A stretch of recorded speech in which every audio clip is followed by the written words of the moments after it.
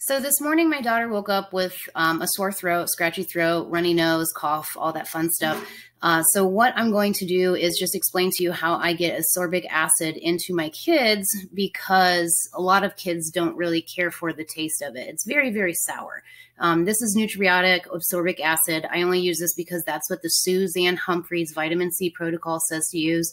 That's the only reason that I'm using this. All my kids are over a year, so I'm using the ascorbic acid. It is so sour. It's awful. I have a really hard time taking it. So what I have started doing, thanks to Natalie, she kind of gave me this idea. I'm just going to take this is 1/4 of a teaspoon, and I'm going to stick it on a plate. You can't see the plate, but I'll show you in a second. What you need, baby?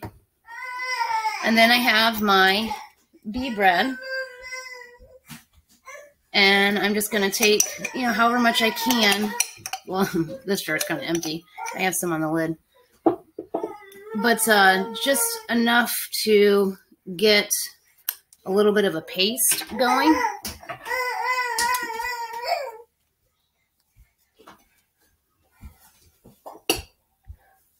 Mamie, do you need something else? Do you want me to get you something? Yeah. What?